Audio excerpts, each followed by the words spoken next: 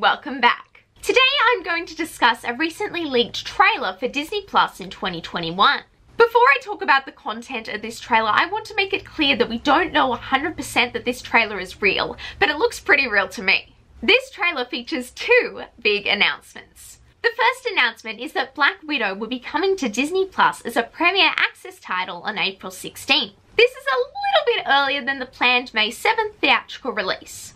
Basically, it will be released similar to Mulan, with subscribers having to pay an additional fee to watch the movie. Now, this approach was a bit of a fail with Mulan considering the controversy surrounding the film, but I think that Black Widow has a higher chance of succeeding. Marvel has a lot bigger fan base than Mulan, and people are hungry for new content as they haven't had a movie since 2019. Secondly, the trailer announced that Disney 18 Plus will launch in April, and I am so excited about this.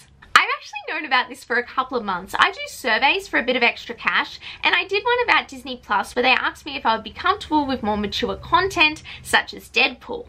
I obviously said yes, and then I thought it was a great idea. I am so sorry I didn't tell you guys. I was sworn to secrecy and I did not want to lose my account. It has also been recently reported by Collider that Disney may be merging with Hulu. This content could go to the 18 Plus section, along with the Fox content that Disney now owns. I am so excited about Disney 18 Plus, as it means that the Lizzie McGuire reboot will likely go ahead. 2 episodes were filmed, but they had to stop as Disney did not believe that the content of the show was family friendly enough.